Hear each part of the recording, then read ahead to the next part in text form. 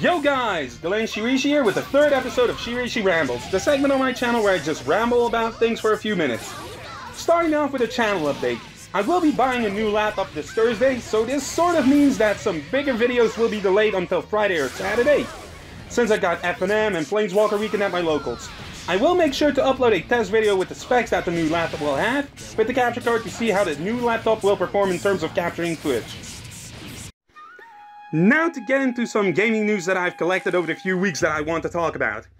Astral Chain now has key artwork showing up on the Nintendo Switch eShop, sporting a new logo and awesome artwork by Masakazu Katsura. I honestly cannot wait to hear more about this game before its release in late August. Arc System Works and pQube revealed two new characters for Kill la Kill If, those being the ultimate forms for Ryuko and Satsuki, being Senketsu Kisaragi and Junketsu Shinzui respectively. Now of course, if they are playable in-game, we have about 3 variations of Ryuko and Satsuki in the game.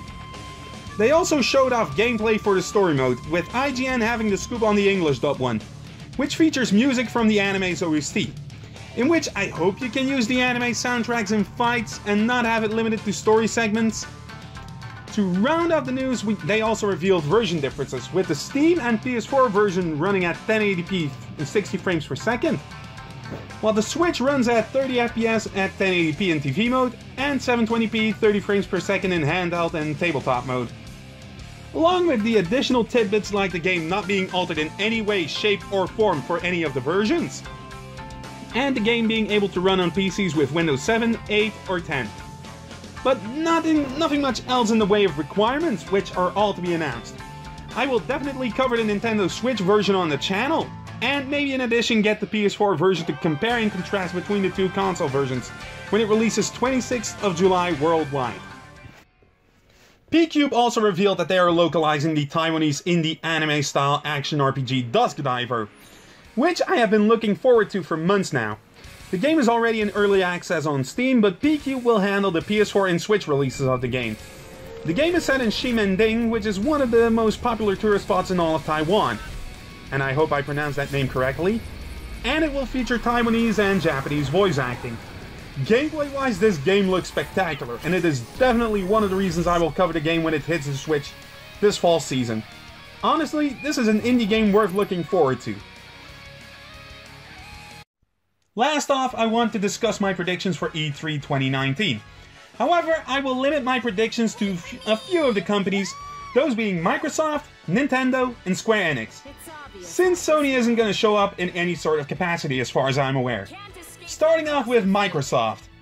I'm not going to expect much from them, aside from them maybe showing off the new Xbox Scarlet along with some specific game announcements, show off Halo, Forza and Gears, as well as having a car on stage for Forza, say some games are quote-unquote exclusive when you can easily get them on PC.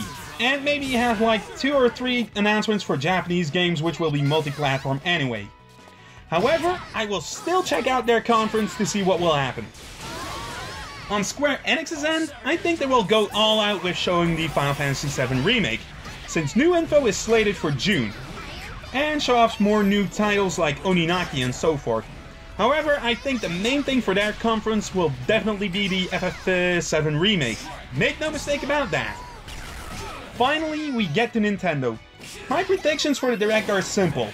We can expect a few surprises, maybe some localization announcements for games such as Persona 5 Scramble, the Snack World Treasurer's Gold, Yokai Watch 4, as well as more out-of-left-field game announcements, as well as the second DLC for Smash Ultimate.